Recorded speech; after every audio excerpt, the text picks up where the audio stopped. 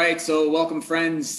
This is Will Costello, Master Sommelier and the Estates Ambassador for Bien Nacido and Solomon Hills Estate Wines, bringing you another SOMMSCHOOL with the focus on trade-focused kind of education, because we know that nobody's doing bringing you in wine samples to try right now when most of our restaurants are still closed. These are the dogs in the back who decide to make themselves known in every single episode. Today I have a very good friend, Joe Spellman. I think we've known each other since, when I was a certified sommelier, and you've been a guide for a lot of my career. And hey, please guys, come on, can't you tell we're on camera? To talk about high acid wines. And obviously high acid wines are important in the wine industry because, you know, I didn't get a chance to drink a lot of 1930s and 1940s and 1950s wines, but I can tell you that with Riesling being the #1 grape varietal sold all around the world for a long time, at some point in our history, people must have loved high acid wine. And that trend comes and goes. And I'm very excited to have you here today to talk about not only your history as a sommelier, where you came from and where you see yourself going, but also just your opinions on high acid wines in general. So tell us who you are and what your background is. Well, I'm glad to be with you, Will, and hope everybody is enjoying a nice summer day. I have been working, well, I was a sommelier for the first 18 years or so of my career. In the back 15 or 20 now, I've been working with wineries. And I think, you know, going back to the beginning of my restaurant career, when I was a bartender, didn't know anything about wine, and then learned wine in one of Chicago's early wine bars, I was, as most of us are, grounded in classics.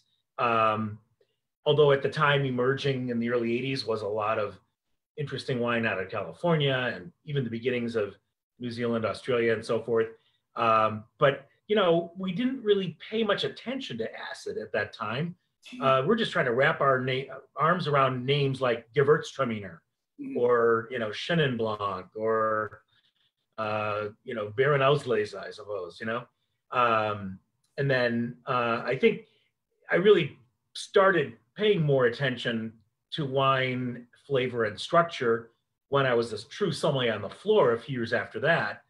A position that was thrust upon me, by the way, in a restaurant that was a very formal French restaurant. We wore tuxedos. We had a great chef who came in from Alsace. That was key. And the restaurateur I worked for at that time was a guy named George Bodonsky, who was one of Chicago's more celebrated restaurateurs, had taken over a very famous space, Maxine's, and made it kind of into his own new idea, although ultimately it didn't really work out. But he had quite a wine collection, and a lot of that collection and his real love was Burgundy. So that's where I started tuning into food and wine pairing and understanding acid levels as being critical, particularly with a chef from Alsace who was bringing piquant flavors into the mix, as well as other, you know, more classical French flavors. Yeah, they use a lot of gastriques, and you have things like choucroute, of course, which is nice and high acid as well, mixed with fatty sausage and stuff like that, foie gras flavors. Yeah, and we had a lot of classic dishes, but I think he did spins on things. And Chef Joho, who's still active in Chicago at Everest, one of the great restaurants in the country, in my view, and certainly one of the greatest Alsace wine lists anywhere. Chef was a great teacher. He's a stern teacher in some ways. But he also really supported local ingredients. So at that time, and this is 1985, 84, 85, he's bringing in fish from Wisconsin and Minnesota. He's bringing in vegetables from Michigan, and doing unique sort of merges of a lot of those flavors, because in a way they reminded him of the kinds of things available in a mountainous, cool region like Alsace.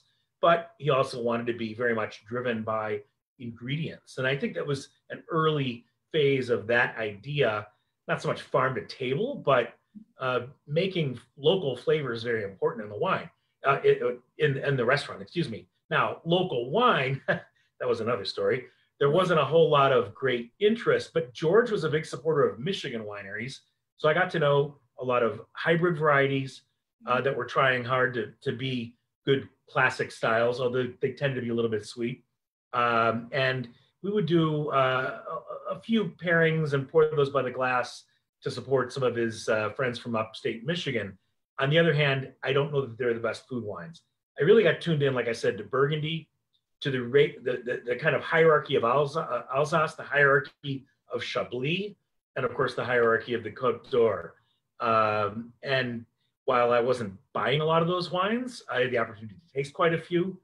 And that's when you start feeling like this is what we talk about at base with food and wine matching. Could I tell you a pH level of any of those wines? No. Yeah. Or an acid level? No. Or even a sugar level or an oak level? No. I don't think we talked in those terms at that time. And we all knew the alcohol levels were ish, the standard, table wine or 12.5 was on every bottle. So, and you didn't measure them. You didn't think about it, so acidity then was a baseline. Oh, what about champagne? I mean, that was another thing. And I think early experiences for me with really high-end champagne, particularly Blanc de Blanc champagne, whether it was very young or very old, that's where acid really keeps that stuff together. And it was critical, exciting flavor profile to work with, particularly good Blanc de Blanc champagnes, and many more were emerging at that time. Well, the reason that I invited you specifically is because you and your winery are a neighbor to Bien Nacido to the north, right? And Santa Maria Valley particularly is classified as a Region 1B Winkler scale. It's one of the coolest wine regions in the United States. It matches temperatures of things like Champagne. It matches Dijon and Burgundy, Comptal in Austria. But when you look just to the north in San Luis Obispo, Paso Robles, while it has pockets of, heat, and certainly you can get 107-degree temperatures in the summer. I mean, the Paso Robles Highlands, for example, Templeton Gap are all areas that tend to be much cooler and have an ocean influence as opposed to being, hot climate, more desert is what we would think about it. And I wanted to get your particular opinion because I think you guys have done such a great job as a winery of crafting not only wines that average consumers love to drink, they recognize your wine, they certainly know you have the achievement of your highest end wines like isosceles, but even at your, by the glass entry level wine for like Justin Cabernet, there is this beautiful balance of acid structure that makes it really good for food, whether you're at a steakhouse or at a bistro, matched with that ripeness of California. So I wanted to get your opinion. Has your opinion shifted like many of the wineries in the past, 5 or 6 years to follow the trend, or have what you've been doing, for a dozen years stayed on course? Yeah, there's a lot of moving parts here, and thank you for reeling me back in from Europe to talk about what we're most interested in right now. Yes, I've been with Justin 13 years now, almost, and the style of wine I think has been very consistent. However, I think what's happened, factors you're talking about, like proximity to the Pacific Ocean, so critical. Another really important one for us is elevation. So out west where we have the Santa Lucia Highlands, we're up to 15, 16, 1700 feet above sea level and within 10 miles of the ocean. Yeah. Those are combining factors, moving parts that really help us out, along with fairly basic soils. So a lot of calcareous soils in the region, especially out west, old seabed. So that's a factor you don't see in too many other parts of California, a lot of which is volcanic, some of which is sand driven. Of course, Santa Barbara County is largely old seabed as well. But I think to your point, temperature wise, we are surprisingly competitive. In fact, we often say in the western sector of Paso Robles, Adelaida district, our average temperature over the course of a year, even though we do get hot days, is lower than the average temperature of the Napa Valley floor, for instance. Right. Of course, we're famous for Cabernet, and Paso has a long history with Zin and a long kind of growing history with Rhone varieties. And yeah, it's a red wine zone, no doubt about it. Right. But I think those factors really help us hold some acidity. And in the use function of the wine, and I'm glad you mentioned the Justin Cabernet, because while isosceles is richer, higher in alcohol, more French oak influenced, Right. Our basic Cabernet has very little new oak, less than 30% in any given year, and that's usually American. But it's all about vineyard management and working with the people we source from, as well as our own properties, to bring in fruit that does not get overripe. And that really has to do with dropping fruit, managing things at duration and beyond, and getting the right picking dates so that we're not picking overripe fruit, which I think was a history in Paso for many decades. One of the problems with Zinfandel, if you're a Zinfandel farmer, quite often you're picking underripe berries and overripe berries on the same cluster. At least I've heard that from Zin people. That's probably gotten tighter as time has moved on, but they've gotten more selective about clusters. But that was always a reason to kind of let Zin go too long. And if you grow Cabernet like that, well, you end up with jam and heavy juice sorts of flavors. So I think for us, Cabernet with some acidity, it's really important. Our pHs do kind of drift up a bit and hit that 3.6 level or so, 3.7 in some cases. And I think, there's certainly a history of the palate of the wine drinker of the country evolving and right. Preferring richness, preferring dark color, preferring black fruit, preferring higher alcohol. And this maybe was a critical move or preference based on journalism of the late 90s and through the 2000s. Right. But I think we sommeliers always kind of want to say, hey, rein it in, tighten it up, keep the acids. Let's not try to be too blousy here. And it's better for the wine in the long term, too. Well, do you yourself like high acid wines? I sure do. I love Chablis. I love Sancerre. I love, Riesling. Chenin. I've been drinking a lot of Loire Valley Chenin lately. And even with a little sugar. I mean, I don't mind that. I think that's really key to a balanced wine, and it binds so well with food flavors, depending what you're cooking. Well, interesting thing that, you see across the industry, and, I'm particularly, now that I work for a winery and work closely with our winemaker, I always like to see our lab results come back. I like to see where our pH is. I like to see our TA. I like to see the alcohol, none of which we are trying to manipulate by harvesting early or by, putting in more underripe fruit or whatever. But it's interesting to see how the consumer, and I'll use my mom as a specific, she was out here in Vegas a couple weeks back, and she had gotten her shipment of the new vintage Solomon Hills 2018 Chardonnay. And she opened it with my dad at home. And she says, gosh, that wine was so sweet. And, for those of you who know anything about wine chemistry, this wine had 12.9% alcohol, 3.12 pH, and 7.3 TA. So if you looked at it on like a chemical dip, it would look like lemon juice. And she's saying it's sweet. And I'm going, wow, like my head spun, because even as much as I've spoken to consumers for years and years as a sommelier on the floor, and now at wine dinners and all of these things, the last word I ever expected to come out of someone's mouth regarding that wine was sweet, which is, I'm still flabbergasted right now. I haven't had time to. Maybe it was after a little slice of goat cheese. That'll always change a palate, right? Yeah. And I think context is so critical for that perception.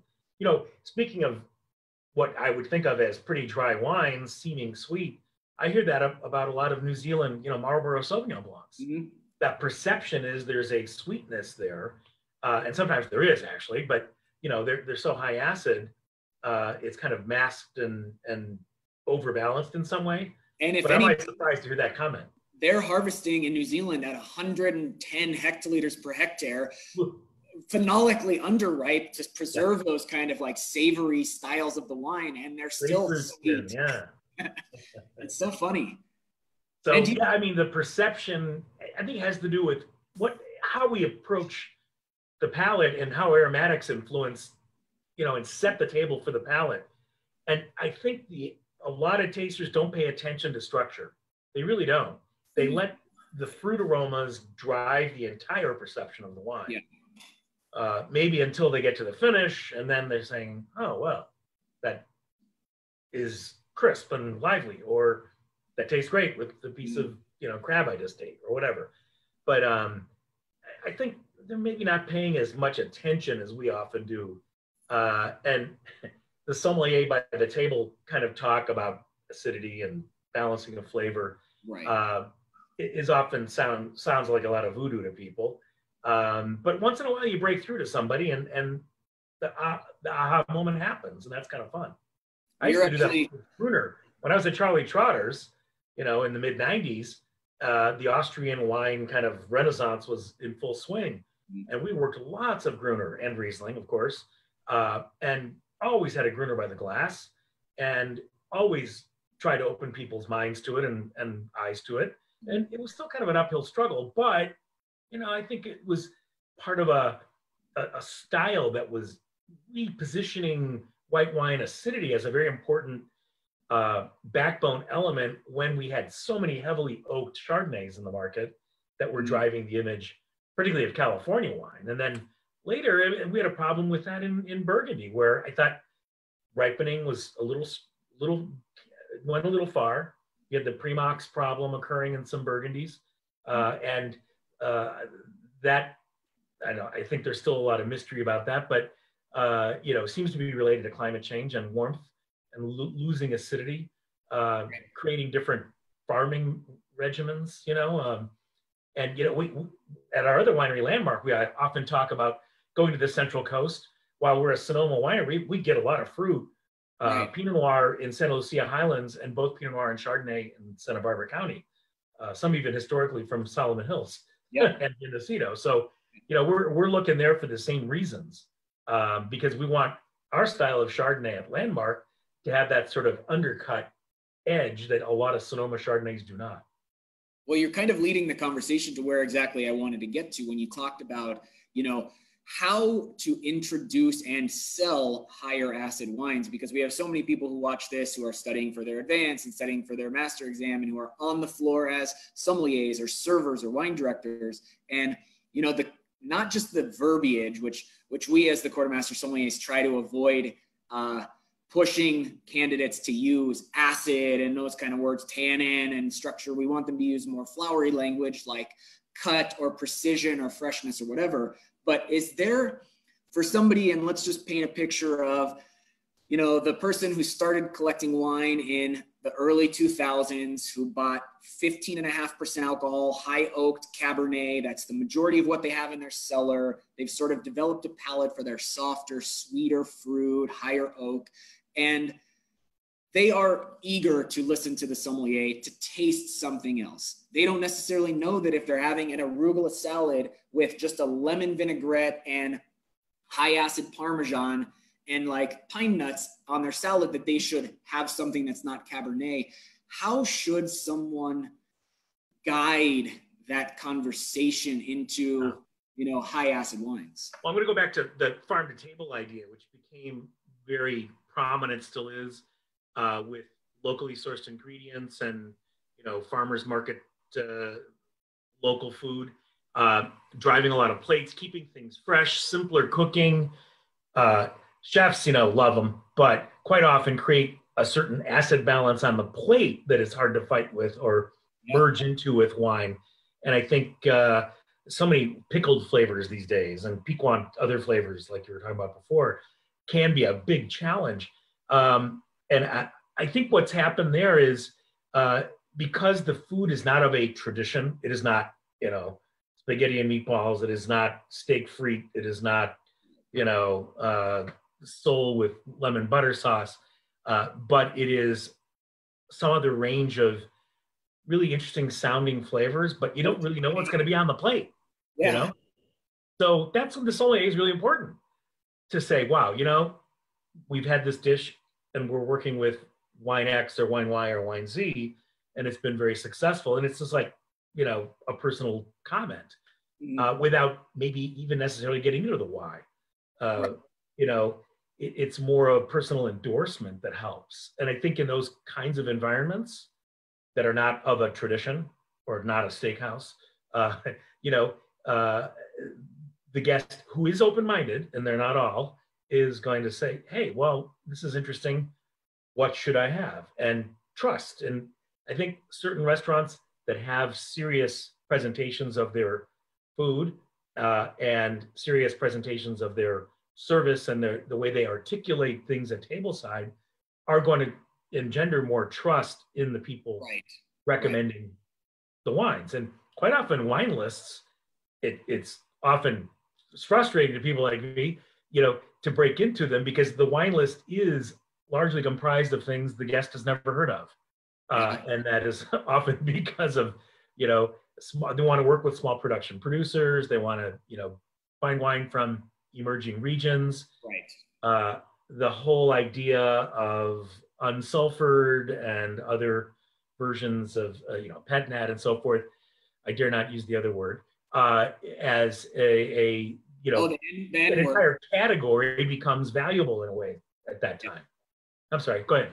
No, I was saying, the question is there a perfect bottle of wine? Because, flavors and palates and super tasters who are much more, attuned to bitterness or even, style of food with regionality, I'm sure that North Carolina or Carolina barbecue in general that is laden with acidity, probably the people of North Carolina and South Carolina are more likely to get into higher acid wines than maybe someone in,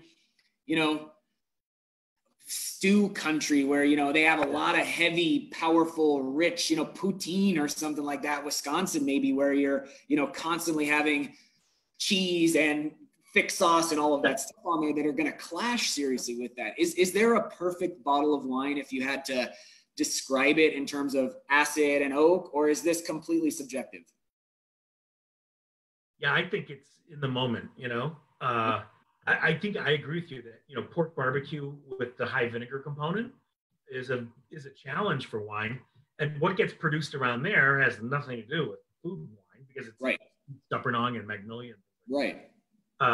So it's not even really a serious wine culture in the way that it evolved in other places. But I think there is an argument certainly for leaner, lighter, crisper wines with a little sweetness. I think sweetness, again, comes in very handy when you're working with vinegars. Vinegar, pickled things, green vegetables, fresh fruit are all big challenges for wine. And they're all very popular in culinary worlds that we're, operating in. So I think that what makes the most sense is that sort of baseline that can stand up to those flavors, maybe even combat them a little bit. And hopefully there's a sauce or a butter regimen or a dairy regimen within the dish that helps bring it up. On the other hand, you talk about a heavily cheesed sauce, mac and cheese, that's everywhere, right? Or I don't know if Wisconsinites eat poutine, but I know what you're getting at. Well, they use cheese curds, right? Yeah, curds, squeaky curds. But they do use a lot of cheese up there. And of course, it's a beer culture, or in the winter, it's a brandy Manhattan culture, brandy old fashioned, or whatever. So I'd say that the culinary ideas of place don't really adhere much to wine histories. But we are bringing more a wine appreciation to those local culinary scenes because people like wine. They're adopting it. They've embraced it, whether they have embraced, White Zin 25 years ago or, the latest, orange wine from Slovenia yesterday, So, they're not going to find either of those everywhere, but at least they have a baseline from which they can have a conversation. And that's key. Get the conversation going. And my biggest, way to introduce people to wine always had to do with weather and, sunshine or, cold winter days. To me, it was about how the wine makes you feel, because that same person I talked about before who drank Cabernet from the early 2000s and they have a cellar full of it and that's what they collect. I guarantee if they came over to my house and we were sitting outside in Las Vegas at 105 degrees in the middle of summer, and I bring them a even cellar temp glass of Cabernet at 3.7 pH and 15.5% alcohol, they'd much rather have a beer, or they'd like to have a glass of lightly off dry Chenin Blanc, right? And to me, I always tried to introduce it from a feeling perspective. Like, you know, the amazing thing about why you would drink a wine like, you know, even demi-sec or sec style Chenin Blanc from the Loire is because it has the taste of sunshine, the brightness of fresh lemons, and that green crisp apple. And it gives you the feeling of wanting to go back and take another drink and another drink and another drink. It's never going to make you feel heavy. It's never going to overpower your meal either. There is a case to be made for drink what you like and just enjoy it, right? Because if you are the person that has a cellar full of wine, why now go explore a whole world where you're going to spend more money or have a cellar that you're not going to drink? But the experience alone of, you know, I think about Smith Madrone from Napa Valley. Sam Smith, he makes some Riesling on the property up there in Spring Mountain. And I don't generally think of Napa Valley and Riesling together, but when you're up at his property, way up above the fog line, it's cool even when the valley floor is hot, and you're drinking a glass of Riesling overlooking, you know, across the valley at the Vacas and enjoying this, that makes me think of being like wanting to grab my jacket and put it on because it's cool, not Napa. And that alone is a reason why you would want to, or at least I would want to, introduce high acid wines or a varying style of wine to people's glossary of different wine experiences. Tastes a lot better when you're there too, you know? Yeah. And there are pockets of really good Riesling still in Napa, you know. Stony Hill is still doing it, and Trefethen still does a really good dry Riesling. And I think they've evolved their farming, they've evolved their places where they're growing it. And there's more to Napa than Cabernet. You have to give them credit for that. But I think Paso Robles too has this amazing diversity. And while it is like 85% planted of red grapes, one of the best Chardonnays I've had recently was maybe by Pax Maley a few years ago from what's his name, Berry Farm in near Templeton. So like James Berry from James Berry Vineyard. Amazing, fantastic Burgundian sort of Chardonnay. So you know, there's pockets in Paso too. I can't think of anybody who's making Riesling now that I say that, but there's a lot of other things being tried, whether it's a Rhone White or, you know, pretty good racy Sauvignons here and there. That's really kind of the extent of it that I see. But like our style of Viognier, it's very dry, no new oak, you know, really clean, and a great food wine for that reason. It's not oily or unctuous, and I don't think we'd ever use it in a blind tasting in the MS exam because it doesn't behave like Viognier, you know? Right. Well, this is one of the important things about high acid wines, I guess, if you look in the world. And I'm, you know, I think 99 out of 100 scientists agree that climate change and global warming is affecting, you know, obviously the oceans in terms of their CO2 count, and vineyards, especially where otherwise very cool climates are now able to fully ripen Pinot Noir or other grape varietals. And how, I mean, look at the British sparkling wine industry, right? Where this was a complete hybrid focused industry on Muller-Thurgau and things that are cold hardy. And now they can start making rosés out of 100% Pinot Noir in the region. I like the future of the Okanagan Valley too for Pinot. Yeah. And Chardonnay, you know, I mean, as things keep pushing north, there are parts of California that are under severe threat with the way the heat patterns are going to continue. And I don't quite know that it's the, you know, frog in the pan that gets warmer and warmer. And suddenly we realize, geez, we can't grow Cabernet here anymore. But I think people are planning for the future now, what to do, especially on hot, low elevation sites.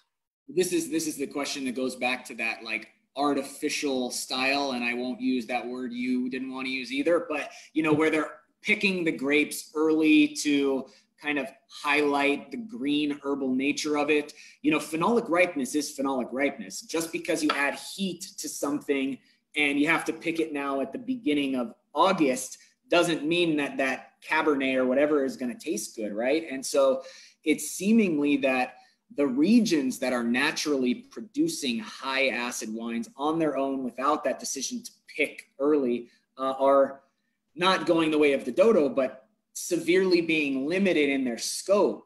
And it's interesting because my theory here is that the high acid wines of the world will likely become less and less tolerated by general consumers or wine drinkers because the ability to make them without adding tartaric or picking early are going to be limited more and more and more.